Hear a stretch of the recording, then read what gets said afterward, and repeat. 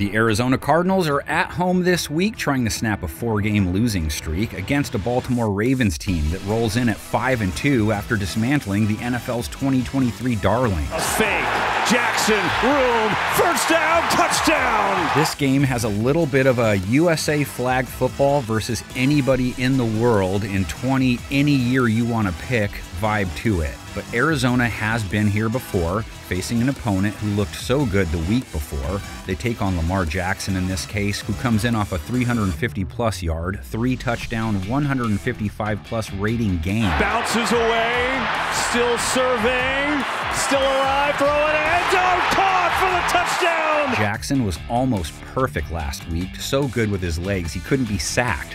All that against a Detroit defense that had looked pretty good prior. Hutchinson coming with pressure. Throw to Flowers, perfect, in time, inbounds, first down. Arizona faces a rush offense that piled up over 140 yards on a nice 5.4 a carry. Here is Edwards, and that'll get the first down and then some. Big still going is Edwards, my goodness. Arizona faces a defense that shut down one of the top offenses in the NFL.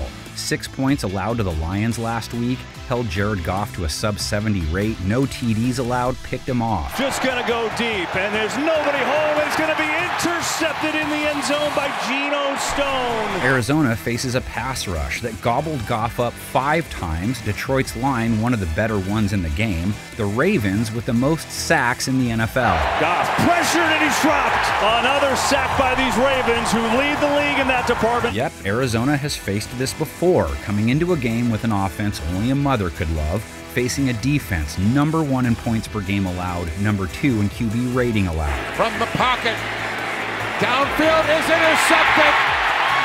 Intercepted by Geno Stone. And now that secondary takes on Joshua Dobbs, only 146 yards passing last week, just 4.4 yards per attempt, a rating under 70. Third down and 14, Dobbs 5 straight incompletions, make it 6. The number 1 sack team going after a dude who took 4 sacks, got hit 8 times. 4th and 11, Dobbs under pressure, sacked again. Nothing anyone saw last week from these teams, or have seen from them this season overall, would lead you to believe Arizona has a chance, except for Womp Rats and Week 3. Dobbs gonna hand it off to Moore. Big hole up the middle, 40, 35, 30, 20, far side 10, more to the house, 45-yard run. No one in any galaxy, not even the far and away ones, picked Arizona to beat Dallas. There was no logical reason for it to happen. Darth Stewie would tell you there's no logical reason to leave an opening to the reactor core. Can't you just throw some plywood over it or something? But Baltimore does have a hole in its defense, stopping the run game.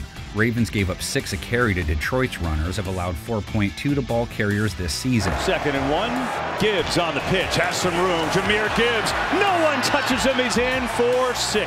What was a huge key to Arizona's upset over Dallas? Their run game, and it's the one thing they did well last week versus the Seahawks, 5.1 a carry, 25 attempts. There's Dobbs after the fake to DiMercado. Dobbs still going on 1st and goal from the 25, takes it in for an Arizona touchdown. If they can keep things tight with long drives, the pass game gives them just enough, maybe.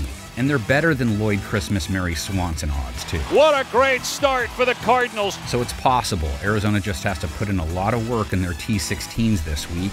Anybody biting? I'll be checking the comments section as usual to see what you all think. We can check the final screen to see what our panel thinks. Okay, but wouldn't be doing my job if I didn't ask, what's the .01?